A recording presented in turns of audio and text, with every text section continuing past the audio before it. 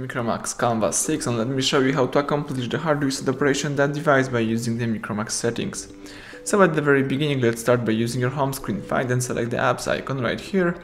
Then you need to scroll down in order to choose settings.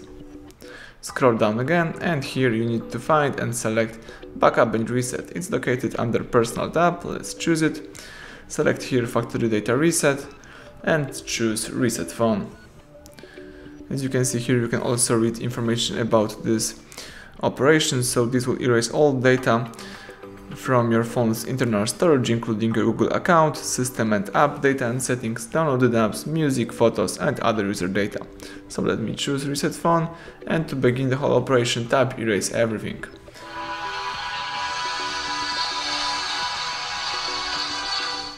So that's it. Right now the device is performing the hard reset, the phone is also restarting and rebooting.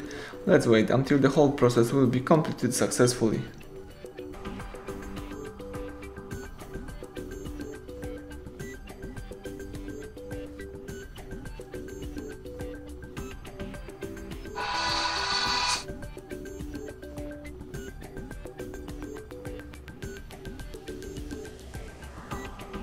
Excellent, as you can see the welcome panel just pops up, so it simply means that hard reset is done.